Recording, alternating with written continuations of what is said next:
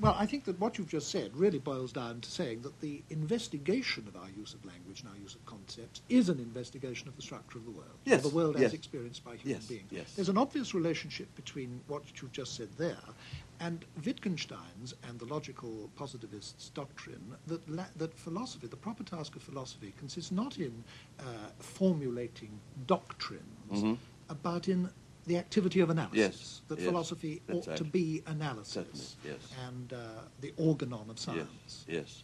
Now, this, it seems to me, had enormous influence on the educated layman. I went up to Oxford as an undergraduate during the years after the war, and people who were not studying philosophy at all seemed to me to have come very much under the influence of some of these doctrines. In particular, if one tried to make an assertion of any kind about any subject, nothing to do with philosophy, one was immediately pinned against the wall by people who said to you, how would you go about verifying that statement? Or what exactly do you mean by that? What kind of an answer do you want to that question? You're conscious of that having been so? I think I was so. I think I was partly responsible for that, yes. Now, coming to your responsibility for this, I think it would be interesting at this stage to come to your connection with the movement. You've described who the main people in Vienna were. You've talked about what some of their central doctrines were. Now, you are well known as the figure who introduced these doctrines into England, where they have, I must say, had an enormous influence ever since, right up to and including this day. I think that's true, yes. How did you come to do that? Well, I was up at Oxford in late 20... I came up in 29, took my schools in 1932, and I was at Christchurch, a pupil of Gilbert Ryle's, and when I took my schools, I was appointed a lecturer at Christchurch and given a few months' leave of absence. And I thought I'd go to Cambridge to study under Wittgenstein, but Gilbert Ryle said, no, don't do that.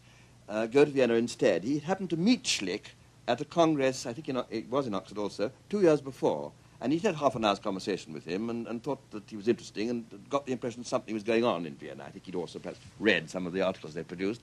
So he said to me, why not go to Vienna, find out what's happening there. We know roughly what Wittgenstein's doing at Cambridge. We don't know what's happening in Vienna. You come back and go there and find out and tell us.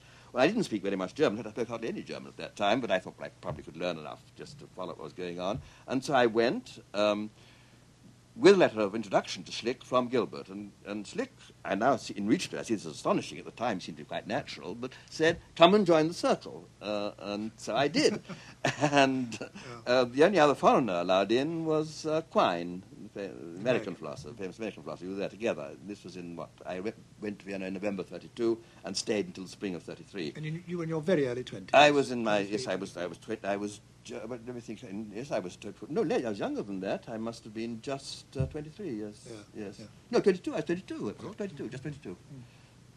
And I sat then, and I didn't contribute. My German wasn't good enough, and there was mainly debates between Schlick and Neurath at that time. On and on and on and on the discussion went, and I sat and listened, and then came back to England, very full of all this. I wrote a paper in mine called Demonstration of the Impossibility of Metaphysics, which was simply borrowed from the verification principle. And then Isaiah Berlin said to me, we used to meet regularly and talk philosophy together. He said, you're so full of this, why don't you write a book about it? And I said, why not? And so I sat down and in 18 months wrote Language, Truth and Logic. And I wrote it when I was 24, and it was published when I was just 25. Were you astounded by the explosive consequences? Well, it didn't have all that great success at the beginning. It had a success at Skondar. The older philosophers at Oxford were absolutely outraged by it, and in fact, it was very hard for me to get a teaching job at Oxford. I didn't get one before the war. I was always a research fellow. It was only after the war, when it got reprinted, that it had this enormous success. And I suppose already before the war, when it first came out, it did impress the younger people. They were very excited by it, because they did see this as a liberation. You see, Oxford philosophy before the war was terribly sterile. There were some old men who were only interested in the history of philosophy, only interested in repeating what Plato had said, and trying to put down anyone say anything new. And Language, Truth and Logic, with this huge mind put onto these people, did seem to the younger people as a liberation. They did feel they could breathe. And in that way it had a big historical effect. And I'd like to hear you say something about the influence you think it had outside philosophy. It seems to me to have had obvious effects, not only in science and logic and philosophy, but in things like literary criticism or history and so on. It probably had less effect within science than, for example, the work of Karl Popper. His Logic of Scientific Discovery, which came out in the German edition in about the same time, about a year or so earlier, I think probably appealed more to the scientists themselves. But even so, even with language and logic, the scientists felt that this was all right. I mean, they were told they were, after all, the most important people. That they didn't have to. And they liked that. They didn't have to worry about the philosophers standing over and said, "Oh, we mustn't say that." Not they ever had worried much, but it was nice to be told that what they were doing was really the fundamental thing. But if one takes not only your book, yes. but the whole movement of which your book yes. is about, logical positivism, yes. what do you think the influence of that was? Well, on I think other fields I of think there activity? was a great emphasis on clarity and a great opposition to what might be called woolliness. There was a kind of injunction to look at the facts, to see things as they are, be rid of humbug. All this is very attractive to young people in any field, and it felt and it went with, I think, a general reaction against Victorian hypocrisy, really. This was seen as stripping off. I mean, it was the Hans Andersen child, which, as you said in your opening remarks, was functioning everywhere, saying the emperor has no clothes. That is, parading around with these huge robes and so on, and placing us about our him. The fact the fellow's naked, and this notion the fellow's naked, which in fact the logical parts were taken to be saying, was very exciting for anyone doing any subject. And of course, that is enough in itself to explain the huge and passionate hostilities that were aroused against logical positivism. Yes, indeed. Authoritarian governments like the communist and Nazi governments banded all together, didn't they?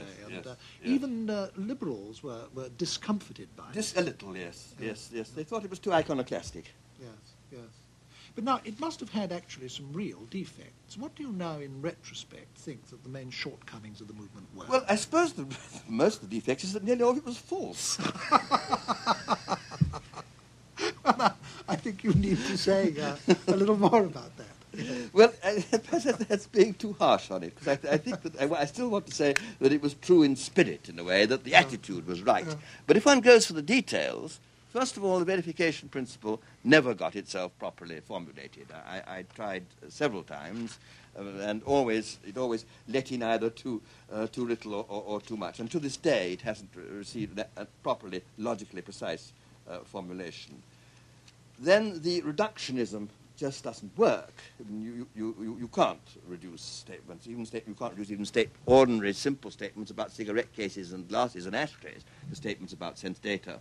Let alone the more abstract statements of science. So the really exciting, strict reductionism of Schlick and the early Russell and so on doesn't work. And the annual something rather wishy-washy, which almost nobody would dissent from, that a scientific hypothesis must have some relation to observation. I mean, this is all that remains there. It seems to me at least very doubtful whether statements of logic and mathematics are analytic in any interesting sense. But the whole analytic-synthetic distinction has been put in question by the work of recent philosophers like Quine. It's no longer, I think so. I still want to maintain it in some form. It's no longer so clear-cut as I once thought it was. And I'm not sure. In some sense, obviously, statements of mathematics are different from statements about the empirical world. But saying, as I said, they're true by convention, I'm not at all sure this is right. Anyhow, it needs a lot of defending. Again, the whole, I mean, certainly in language and logic, the reduction of statements about the past to statements about their future evidence for them is wrong. My treatment of other minds was wrong. My treatment of ethics, I think, was still on the right lines, though much too summary.